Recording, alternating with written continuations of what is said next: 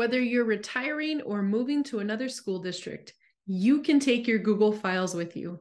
Google Takeout and Google Transfer are quick and easy ways to save all of your files that you've worked so hard to create. Let's explore together if Google Takeout or Google Transfer is best for you.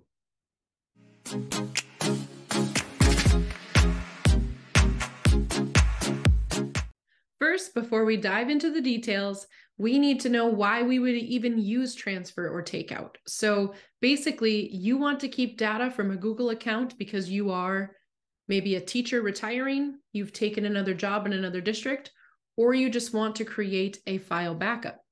Or you may be a student that just graduated, or you're moving into another school district as a transfer student, or you just want a file backup. So whether you're a teacher or a student, you can use Google Transfer or Google Takeout to save those files. So the main difference between Google Takeout and Google Transfer is the end product. They both start from a Google account, and we're trying to get the data out of that account. So if you decide to use Google Takeout, it's going to download all the data from your Google account that you selected during the setup process, and it's going to put it into one downloadable zip file. Whereas Google Transfer is going to take your original Google account and it's going to transfer it over to another second account. And you might be thinking, why would I just transfer it over to another second account? Can't I just keep my original account? No, not always. So once you're no longer employed by a school or you're no longer a student there at that specific school, they're more than likely going to deactivate or delete your account.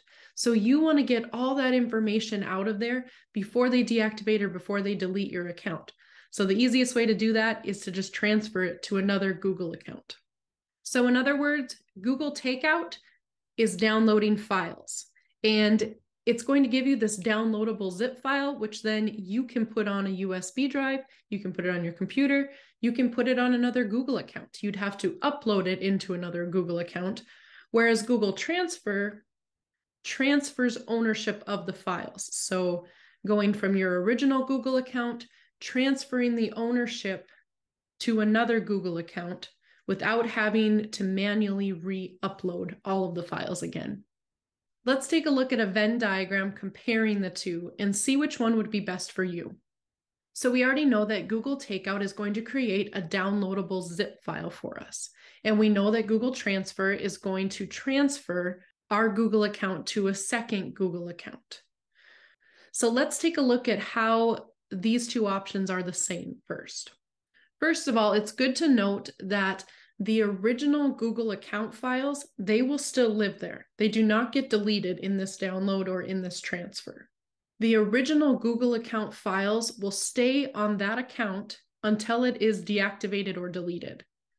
So just because you use Google Takeout to download a zip file doesn't mean that you're deleting your account. And same thing with Google Transfer. If you transfer that account out, it's like it's making a copy of it, and that original account will still be there. One other note I should make about this is once you've downloaded that zip file, or once you have triggered the transfer to the second account, if you make any changes to that original Google account, they're not going to be reflected in that downloadable zip file. And they're also not going to continue to transfer to that second Google account. So if you make any changes after you've done the transfer or the takeout in your original Google account, then you also need to make the changes in that second Google account or do another takeout so you get the updates on that file. The main aim to these two services is to allow you to have access to your files in the event that your account is deactivated or deleted. So they share that commonality. That's the purpose of both of them. They just do it differently with different options. So that's what we're looking at today. Both options are safe encrypted methods to download or to transfer files. Now let's look at the two individually. So I'm going to jump over to Google Transfer because this note must be made before we jump into these other differences. So Google Transfer, you must have a G Suite for Education account to do Google Transfer. You will not be able to use a regular Google account to do Google Transfer. So it must be a G Suite for Education account, and it also must be allowed in the G Suite for Education admin settings. So this means if you get an error message that this is not enabled for your district or for this account, you can talk to your IT department to get that enabled for you. Continuing to talk about Google Transfer, files stay within the Google ecosystem. So they really seamlessly move from one Google account to another Google account, just transferring that ownership. And Google Docs stay as Google Docs, and all of your edits and your formatting stick with that document. So that's a really seamless transfer when it's able to stay in that Google ecosystem. And we've been talking about needing that second Google account, so that shouldn't be a surprise, but you do need a second Google account. So if you need one of those, you don't have a Google account, you can just sign up for an additional Google account. And just personal Google accounts, those are free to set up. When we look at Google Takeout, the files are exported to be compatible with other software, but they're no longer Google-specific documents. One thing that's really cool with Google Takeout is it can be set to export on a time schedule to create regular backups of files. So you can either use Google Takeout to do one export, or it will do 6 exports throughout the year. So one every other month. So you get to choose the frequency when you use Google Takeout. So it doesn't have to just be a one-time takeout. You can get a takeout, a backup, every other month for a year. So that's a main difference. Google Takeout, you can set to do again and again to create those backups. Google Transfer, you're probably only doing once when you're ready to be done with that first original account and you'd like to move ownership to a second account that you manage versus the school managing it for you. The last difference is a big difference as well. We'll start with Google Transfer. Google Transfer will transfer over emails and Drive files. So this means Gmail and Drive, and then inside of Drive, we've got Docs, Sheets, Slides, Forms, and Google Classroom. So it's not going to transfer over all of the Google services like Google Takeout can do. So Google Takeout can do a variety of Google services that it can download for you, and you get to choose which services you want it to be downloading in your backup file. So that is a big difference. Google Transfer is only going to do emails and Drive files, whereas Google Takeout is going to do a variety of Google services. Now you might be thinking, well, I want to do both, and that's fine too. There are plenty of teachers that will do a Google Transfer to get their emails and their Drive files over to a second backed up account, Google account, and then they will also go over and get a downloadable zip file from Google Takeout to get that other information. So that's perfectly fine. You can do both. All right, so once you've decided which one you're going to do, if you're going to use Google Takeout, then you're going to go to takeout.google.com. If you would like to do the Google Transfer, then you're going to go to takeout.google.com/transfer. So let's do a quick overview of what it would look like to do a Google Takeout. So takeout.google.com will bring you to this screen. And from here, you're able to select which data you would like to include in the data backup. So in that downloadable file. And you can see what I was saying about having a lot of different options to get data from.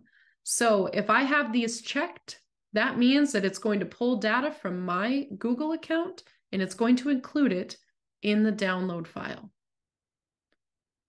So I'm just scrolling through here. I'm just going to keep them all checked.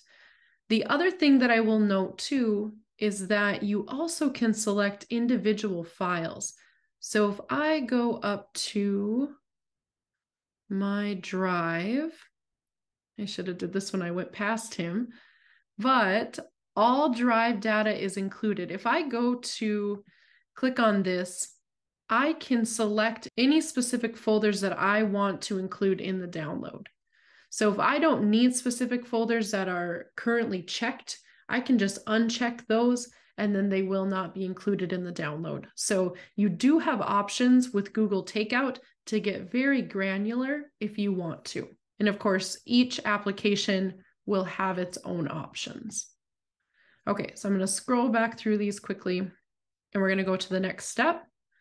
And this is where I'm going to choose to send the download link via email. Now you can have it added to Drive, Dropbox, OneDrive, or Box as an option. I'm just going to choose download link via email, and then I can select my frequency, and I have the option of exporting it once, or I can export it every 2 months for 1 year, giving me 6 exports. I can select the file type, keep it as a zip, probably the most compatible. You will have to unzip that file once it gets to your computer. If it has that zipper on it, you know that it's zipped. And another note too, if you are bringing it into another Google account, so you are uploading it into a Google account, you're going to need to unzip those files, those folders, before you bring it into the Google account.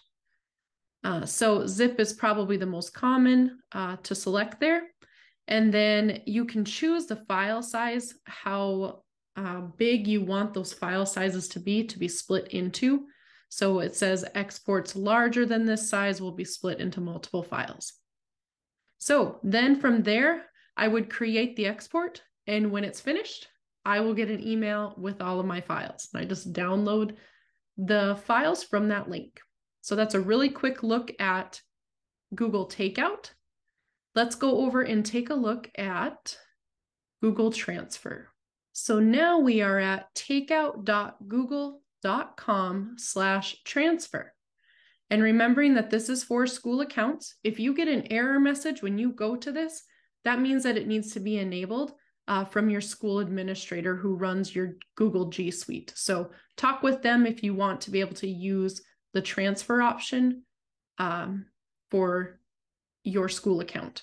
So I'm just going to type in here a destination, and this would be the email of your second Google account. So this is not your school email. This is your second Google account email. This is the destination account. I'm going to send a code. It's going to send a code to this email. And the reason that it does that is so it can verify that you have access to the email. And once I have that code, I can type it in. So it's just a one-time code to verify that you have access to the email that you're trying to send all of the files to, right? They have to verify that that is yours. Someone can't just come in and do this Google transfer to their email without verifying that they have access to that email. So I'm going to say verify. It now is telling me that it is going to come over from my school account to my personal account. And then it's going to ask me, do I want to bring all of my Drive files over? And do I want to bring all of my Gmail files over? If I don't want Gmail, that's fine. I can just uncheck it and start the transfer. If I want both, just keep them both checked.